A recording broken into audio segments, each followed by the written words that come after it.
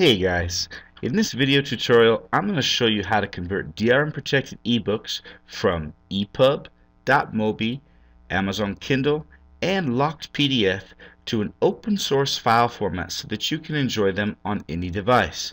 The software I'm using is available at docstomper.info and you could try it for yourself free. Please note the free version is only for testing purposes. After you download the Ultimate eBook Converter, go ahead and click the icon on your desktop. You'll see the interface is simple and allows you to convert from these four formats: ePub, Mobi, Amazon, and locked PDF.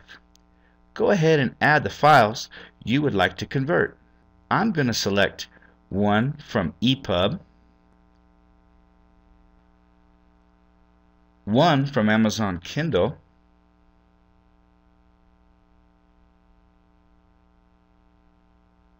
and one from a locked PDF.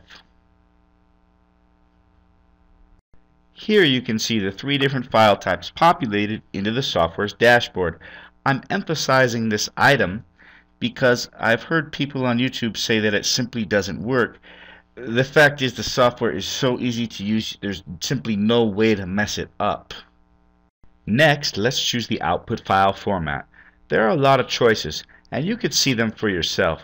In this case, however, I'm just going to choose a standard PDF. Next, you'll simply click the big green convert button on the bottom right corner and watch the magic happen.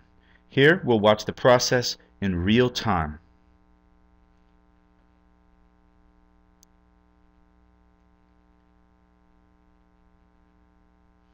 And it's done.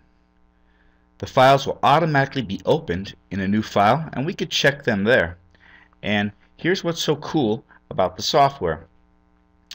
When you go through these files, you'll see that all the chapters and links and even images are all clickable, just as if they were the real, original, DRM protected files.